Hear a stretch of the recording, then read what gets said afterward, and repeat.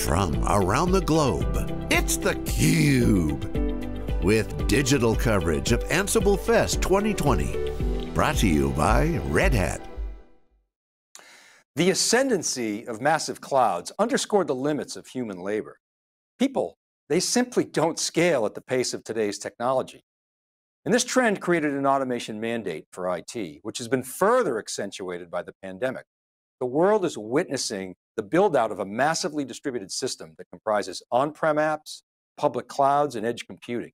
The challenge we face is how to go from managing things you can see and touch to cost effectively managing, securing, and scaling these vast systems. It requires an automation first mindset. Hello everyone, this is Dave Vellante and welcome back to AnsibleFest 2020. We have a great panel to wrap up this show. With me are three excellent guests and CUBE alums. Ashesh Badani is the Senior Vice President of Cloud Platforms at Red Hat. Ashesh, good to see you again. Thanks for coming on. Yeah, likewise. Thanks for having me on again, Dave. Stefanie Chiras is Vice President and General Manager of the RHEL business unit and my sports buddy. Stefanie, glad to see you back in the New England area. I knew you'd be back. Yeah, good to see you, Dave. Thanks for having us today. You're very welcome. And finally, Joe Fitzgerald, longtime CUBE alum, Vice President and General Manager of the Management Business Unit at Red Hat. Joe, good to see you. Hey, Dave, good to be here with you. Ashesh, I'm going to start with you. Let's lay out the big picture for us. So how do you see this evolution to what we sometimes talk about as hybrid cloud, but really truly a hybrid cloud environment across these three platforms that I just talked about? Yeah, let me start off by echoing something that most of your viewers have probably heard in the past, right? They've always heard this notion about developers, and that still holds true. We aren't going away from that anymore. Developers are the new kingmakers. But increasingly, as the scope and complexity of applications and services that are deployed in this heterogeneous environment increases, it's more and more about automation. In the times we live in today, even before dealing with the crises that we have, just the sheer magnitude of requirements that are being placed on enterprises and expectations from customers require us to be more and more focused on automating tasks which humans just can't keep up with. So, as we look forward, this conversation here today, what Ansible is doing, is squarely aimed at dealing with this complexity that we all face. So Stefanie, I wonder if you could talk about what it's going to take to implement what I call this true hybrid cloud, this connection and management of this environment. RHEL is obviously a key piece of that. That's going to be your business unit, but take us through your thoughts there. Yeah, so kind of building on what Ashesh said, when we look at this hybrid cloud world, right, which now hybrid is much more than it was considered 5 years ago. It used to be hybrid was on-prem versus off-prem. Now hybrid translates to many layers in the stack. It can be VMs hybrid with containers. It can be on-prem with off-prem, and clearly with edge involved as well. Whenever you start to require the ability to bridge across these, it really takes, that's where we focus on having a platform that allows you to access sort of all of those and be able to deploy your applications in a simple way. When I look at what customers require, it's all about speed of deploying applications, right? Build, deploy, and run your applications. It's about stability, which is clearly where we're focused on RHEL being able to provide that stability across multiple types of hybrid deployment models. And third is all about scale. It is absolutely all about scale. And that's across multiple ranges in hybrid, be it on-prem, off-prem, edge. And that's where all of this automation comes in. So to me, it's really about where do you make those strategic decisions that allow you to choose, right, for the flexibility that you need and still be able to deploy applications with speed, have that stability, resiliency, and be able to scale. So Joe, let's talk about your swim lane. And it's weird to even use that term, right? Because as Stefanie just said, we're kind of breaking down all these silos if we're talking in terms of platform, but how do you see this evolving and specifically what's the contribution from a management perspective? Right, so Stefanie and Ashesh talked about sort of speed, scale, and complexity, right? People are trying to deploy things faster or larger scale. And oh, by the way, keep everything highly available and secure. That's a challenge, right? And so Interestingly enough, Red Hat about 5 years ago, we recognized that automation was going to be a problem as people were moving into open hybrid clouds, which we've been working with our customers for years on. And so we acquired this small company called Ansible, which had some really early emerging technology, all open source, right, to do automation. And what we've done over the past 5 years is we've really amplified that automation and amplified the innovation in that community to be able to provide automation across a wide array of domains that you need to automate, right? And to be able to plug that into all the different processes that people need in order to be able to go faster, but to track, manage, secure, and govern these kind of environments. So we made this bet years ago, and it's paying off for Red Hat in very, very big ways. I mean, no doubt about it. I mean, when you guys bought Ansible, so it wasn't clear that it was going to be the clear leader. It is now. I mean, it's pulled ahead of Chef, Puppet. You saw, VMware bought Salt, but I mean, Ansible very clearly has based on our surveys, the greatest market momentum. We're going to talk about that. I know some of the other analysts have chimed in on this, but let me come back to this notion of on-prem and cloud and edge. And this is complicated. I mean, the edge, it's kind of its own island, isn't it? I mean, you got the IT and the OT schism. So maybe you could talk a little bit about how you see those worlds coming together, the cloud, the on-prem, the edge. Maybe Stefanie, you can start. Yeah, I think the magic, Dave, is going to happen when it's not its own island, right? As we start to see this world driven by data cause the spread of a data center to be really disaggregated and allow that compute to move out closer to the data, the magic happens when it doesn't feel like an island, right? That's the beauty and the promise of hybrid.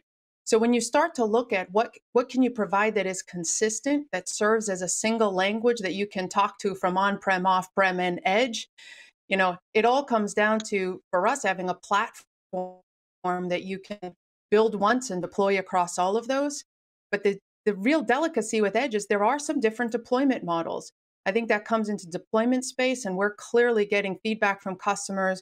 We're working on some capabilities where edge requires some different deployment models and the ways you update, et cetera. And thanks to all of you out there who are working with us upstream in order to deliver that. And I think the second place where it's unique is in this ability to manage and automate out at the edge. But our goal is certainly at our platform levels, whether it be on RHEL, whether it be on OpenShift, to provide that consistent platform that allows you that ease of deployment. Then you got to manage and automate it. And that's where the whole Ansible and the ecosystem really plays in. You need that ecosystem. And that's always what I love about AnsibleFest is this community comes together, and it's a vibrant community for sure.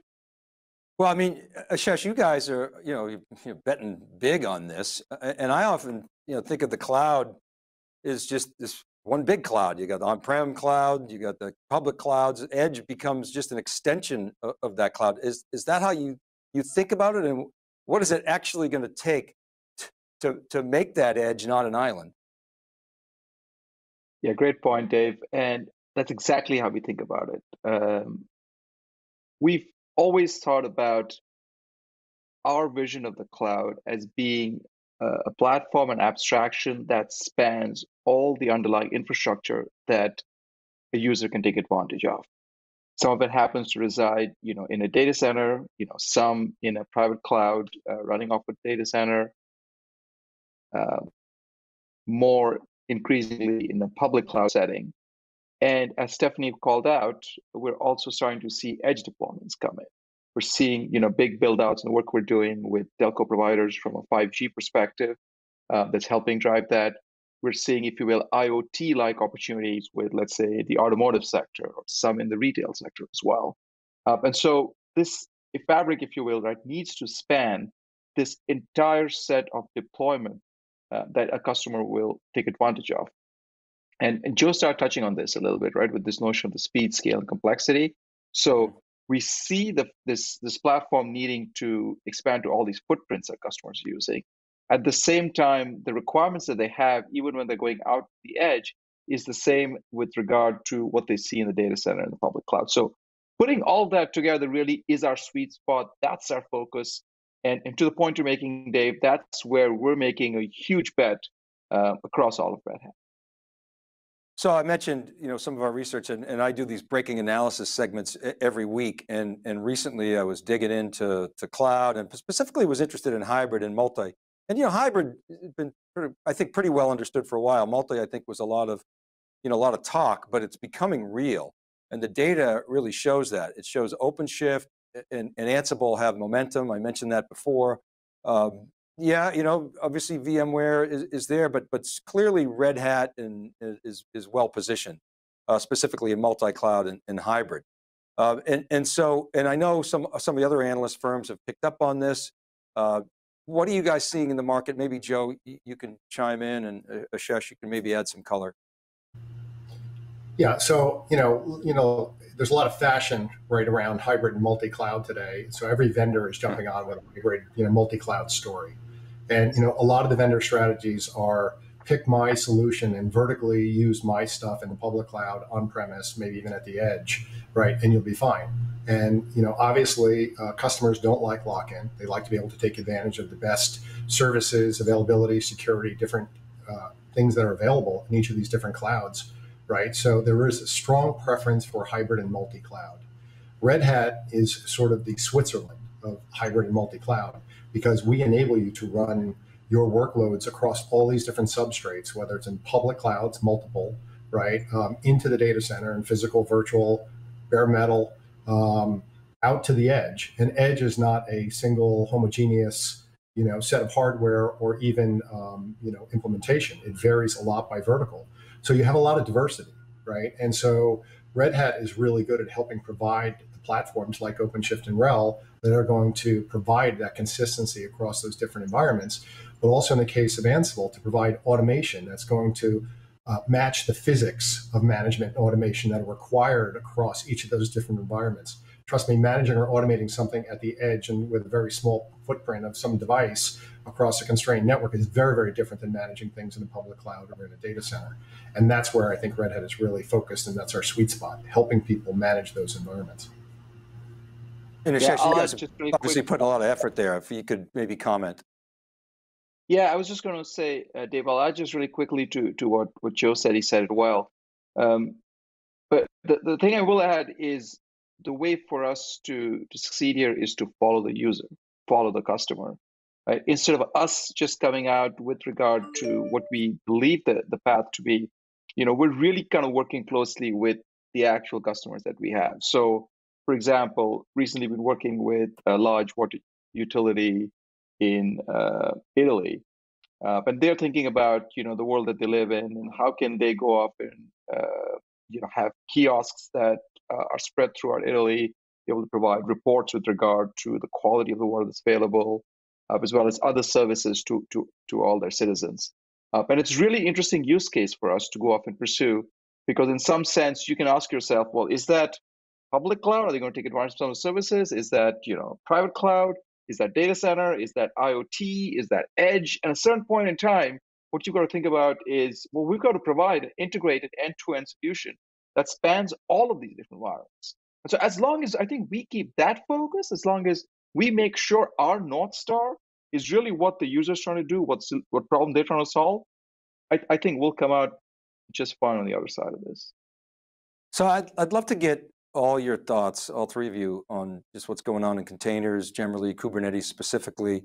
I mean, everybody knows it's hot space, and the data shows that it is maturing, but it's amazing to me how much momentum it still has. I mean, it's like the new shiny toy, but it's everywhere, and so it's able to sort of maintain that velocity, and it's really becoming the go-to cloud native development platform. So the question is, how is Red Hat helping your customers connect OpenShift to the rest of their IT infrastructure platforms, their processes, the tools? I mean, who wants to start? Maybe I'd love to hear from all three of you. Ashesh, why don't you kick it off, and then we'll just go left to right. So, Dave, we've spoken to you and to folks on the CUBE as well as other for many years on this. We made a huge investment in the Kubernetes market and been one of the earliest to do that. And we continue to believe in the promise that it delivers to users. This notion of being able to have an environment that customers can use regardless of the underlying choices that they make. It's an extremely powerful one. It's rooted in open source, right? This is key to what we do. Increasingly, what we're working on is to ensure that, one, if you make a commitment to Kubernetes, and increasingly we see lots of customers around the world doing that, that we ensure that we're working closely, that our entire portfolio helps support that. So if you're going to make a choice with regard to Kubernetes-based deployment, we help support you running it yourself, wherever it is that you choose to run it. We help support you whether you choose to have us manage on your behalf, and then also make sure we're providing you an entire portfolio of services, both within Red Hat as well as from third parties, so that you have the most productive integrated experience possible. Okay, and Stefanie, love your point of view on this, and Joe, I'd love to understand how you're bridging, kind of the Ansible and Kubernetes communities, but Stefanie, why don't you chime in first? Yeah, I'll quickly add to what Ashesh said and talked about well on really the promise and the value of containers. But particularly from a RHEL perspective, we have taken all our capabilities and knowledge in the Linux space, and we have taken that to apply it to OpenShift, right? Because Kubernetes and containers is just another way to deploy Linux. So making sure that that underpinning is stable, secure, and resilient, and tied to an ecosystem, right? An ecosystem of various architectures, an ecosystem of ISVs and tooling, right? We've pulled that together in everything we've done in Linux for, over decades now at Red Hat, and we've put that into that customer experience around OpenShift to deploy containers. So we've really built, it has been a portfolio-wide effort, as Ashesh alluded to, and of course it passes over to Ansible as well with Joe's portfolio.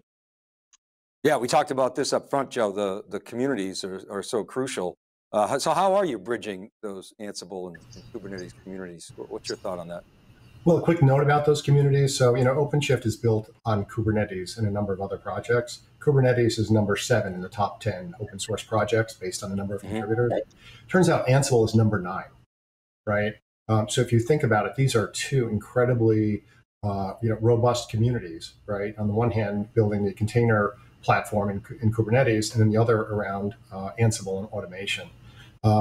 It turns out that as the need for this digital acceleration in building these container-based applications comes along, there's a lot of other things that have to be done when you deploy container-based applications, whether it's infrastructure automation, right, to expand and manage and automate the infrastructure that you're running your container-based applications on, creating more clusters, configuring storage, network, counts, things like that, but also connecting to other systems in the environment that need to be integrated with around, ITSM or systems of record, change management, inventory, cost, MDBs, things like that. So what we've done is we've integrated Ansible, right, in a very powerful way with OpenShift through our advanced cluster management capability, which allows us to provide an easy way to instrument Ansible during critical points, whether it's you're deploying new clusters out there, or you're deploying a new version of an application or a new application for the first time, whether you're checking policy, right, to ensure that the thing is secure, that you can govern these environments, right, that you're relying on. So we've really now tied together two sort of de facto standards: OpenShift, built on Kubernetes and a number of other projects, and then Ansible, where Red Hat has taken this innovation in the community and created these certified content collections, platforms, and capabilities that people can actually build and rely on and know that it's going to work. Ashesh, I mean, Red Hat has earned the right, really, to play in both the cloud native world and of course the traditional infrastructure world. But I'm interested in what you're seeing there, how you're bringing those two worlds together. Are they still, largely separate? Are you seeing kind of traditional IT? I mean, you're certainly seeing them lean in to more and more cloud native, but what are you guys doing specifically to kind of bring those worlds together? Yeah, increasingly, it's really hard to be able to separate out those worlds, right? So in the past, we used to call it shadow IT. That really is no shadow IT anymore, right? This is IT. So we've embraced that completely. Our take on that is to say there are certain applications that are going to be appropriate for being run in a data center a certain way. There are certain other workloads that will find their way to be appropriate for the public cloud. We want to make sure we're meeting them across. But what we want to do is constantly introduce technologies to help support the choices customers make. What do I mean by that? Let me give a couple examples. One is, we can say customers have VMs that are based out in specific environments, and they can only run as VMs. That code can't be containerized for a variety of reasons, right? Hard to re-architect that, don't have the funds, have certain security and compliance reasons. Well, what if we could take those VMs and then have them be run in containers in a native fashion? Wouldn't that be extremely powerful value proposition to run containers and then VMs as containers sort of side by side with Kubernetes orchestrating them all? So that's a capability we call OpenShift virtualization. We've introduced that and made that generally available within our platform. Another one, which I think Joe is starting to touch on a little bit here, is both around this notion of Ansible as well as advanced cluster management. And say, one, technologies like Ansible are familiar to our customers. How about if we find ways to introduce things like the operator framework to help support people's use of Ansible?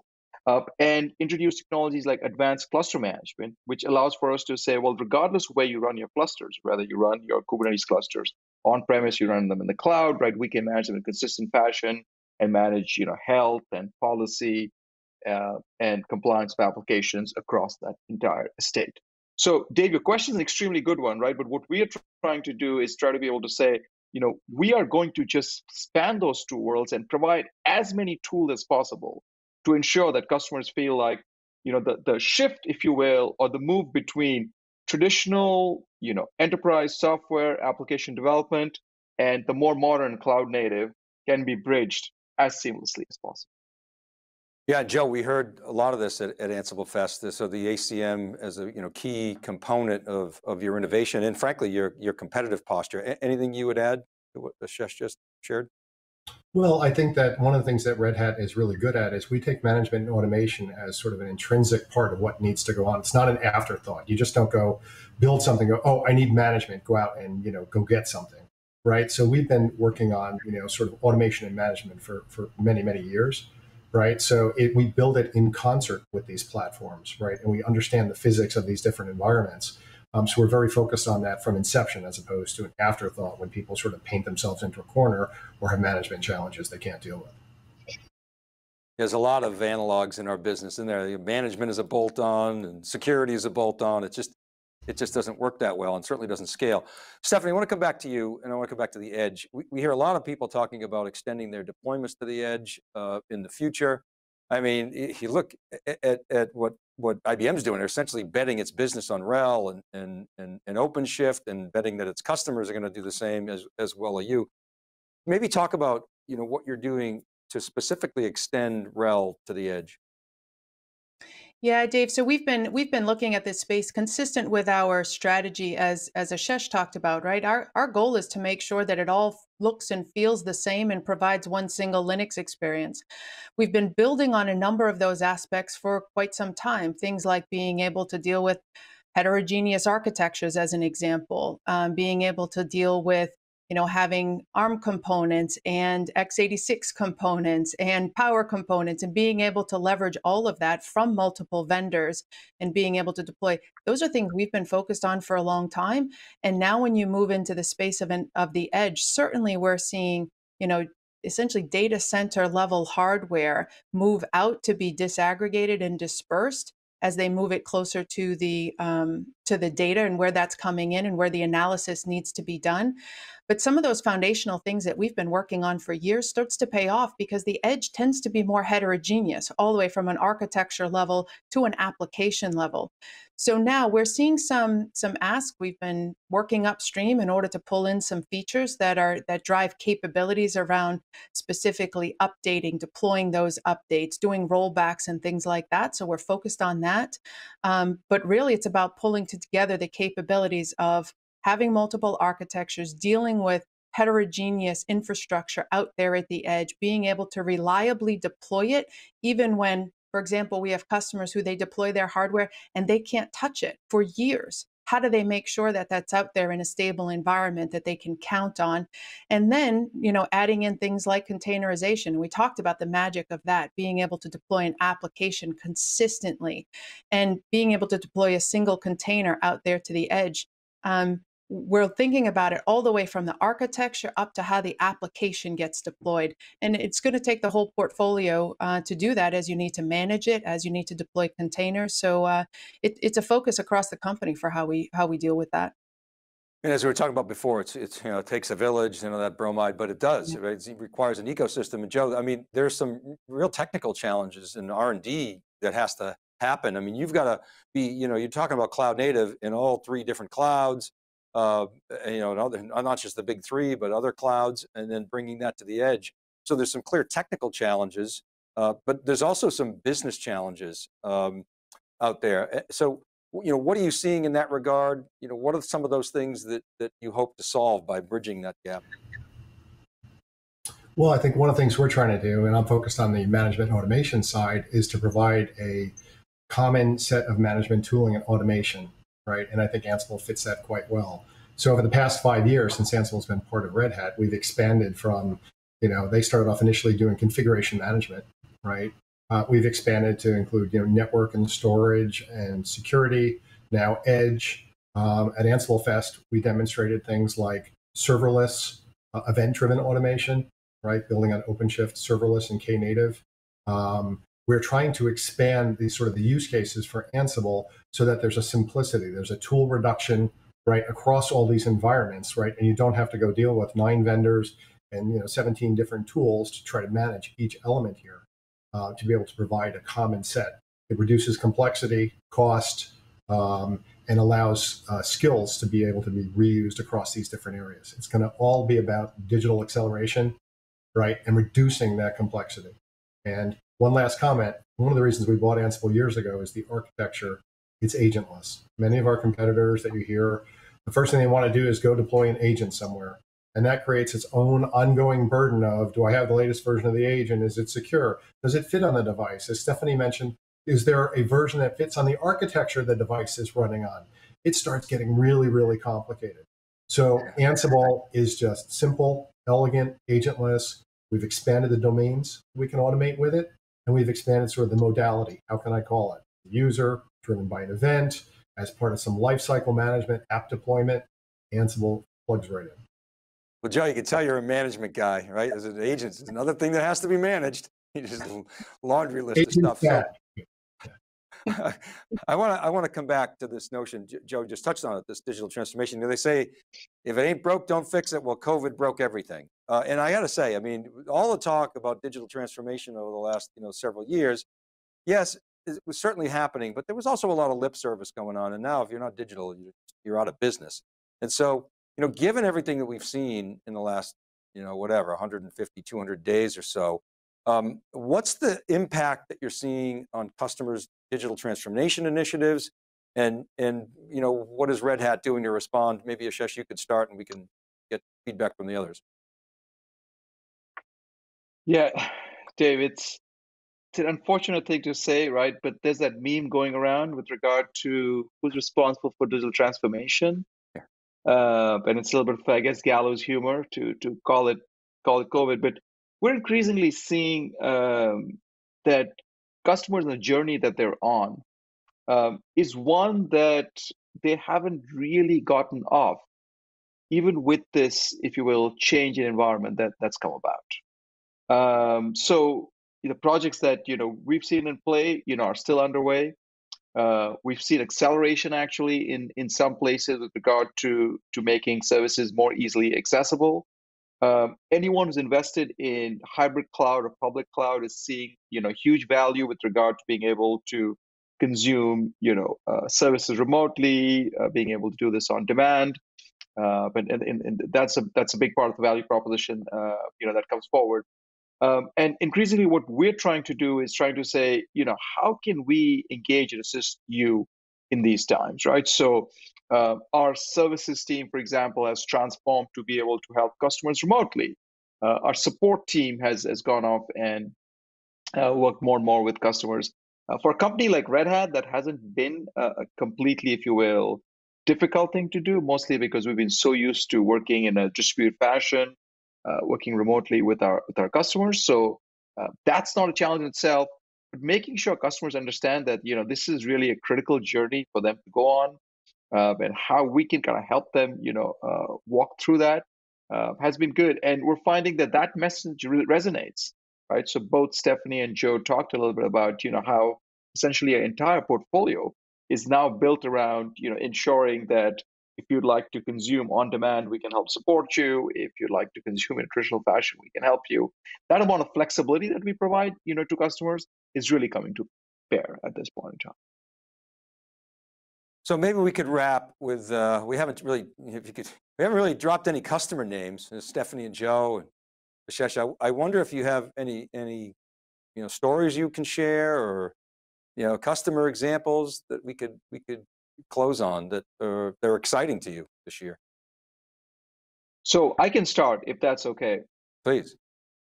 So an area that I find super interesting from a customer perspective that we're increasingly seeing more and more customers go down is sheer interest in, if you will, kind of diversity of use cases that we're seeing, right? So we see this, for example, in automotive, right? So whether it's a BMW or a Volkswagen, we see this now in healthcare with HCA, in, we'll say, a little bit more traditional industries like energy with Exxon or Schlumberger, around increasingly embrace of AI ML, right? So artificial machine learning, if you will, advanced analytics, being much more proactive with regard to how they can take data that's coming in, ingest it, be able to make sense of the patterns, and then be able to have some action that has a real business impact. So this whole trend towards say AI ML workloads that they can run is extremely powerful. We work very closely with NVIDIA as well, and we're seeing a lot of interest, for example, in being able to run a Kubernetes-based platform, support NVIDIA GPUs for specific class workloads. There's a whole bunch of customers, people in financial services, that this is a rich area of interest. We're seeing great use cases, for example, around grid, with Deutsche Bank, and so to me, I'm personally really excited, to see kind of that embrace that we see from our customers with regard to saying there's a whole lot of data that's out there. How can we essentially use all of these tools that we have in place? We talk about containers, microservices, DevOps, all of this, and then put it to bear to really put to work and get business value. Great, thank you for that, Ashesh. Stefanie, Joe, Stefanie, anything you want to add, or final thoughts? Just one thing to add, and I think Ashesh talked through a whole number across industry verticals and customers, but I think the one thing that I've seen through COVID is that it's, if nothing else, it's taught us that change is the only constant. And I think our whole vision of open hybrid cloud is how to enable customers to be flexible and do what they need to do when they need to do it, wherever they want to deploy, however they want to build, but provide them some consistency right across that as they make those changes. And I think as I've worked with customers here since the beginning of COVID, it's been amazing to me the diversity of how they've had to respond. Some have doubled down in the data center, some have doubled down on going public cloud. And to me, this is the proof of the strategy that we're on, right? That open hybrid cloud is about delivering flexibility, and boy, nothing's taught us the need for flexibility like COVID has recently. So I think there's a lot more to do. I think pulling together the platforms and the automation is what is going to enable the ability to do that in a simple fashion. So Joe, you get the final word. I mean, AnsibleFest 2020, it's weird, right? But that's the way these events are, all virtual. Hopefully next year we got a shot at being face-to-face, but bring us home, please. Yeah, I got to tell you, having 20,000 or so of your closest friends get together to talk about automation for a couple of days is just amazing. That just shows you sort of the power of it. We have a lot of customers this week at AnsibleFest telling you their story. CarMax and ExxonMobil, Blue Cross Blue Shield. I mean, there's a number across all different verticals globally, CEPSA from Europe. I mean, just an incredibly diverse array of customers and use cases. I would encourage people to look at some of the customer presentations that went on at AnsibleFest. Listen to the customer telling you what they're doing with Ansible, deploying their networks, deploying their apps, managing their infrastructure, container apps, traditional apps, connecting it, moving faster. They have amazing stories. I encourage people to go look at them. Well, guys, thanks so much for helping us wrap up AnsibleFest 2020. It was really a great discussion. You guys have always been awesome CUBE guests. We really appreciate the partnership, and so thank you. Thanks a lot, Dave. Appreciate it. Yeah, thanks, Dave. Thanks for having us. All right, and thank you for watching, everybody. This is Dave Vellante for theCUBE, and we'll see you next time.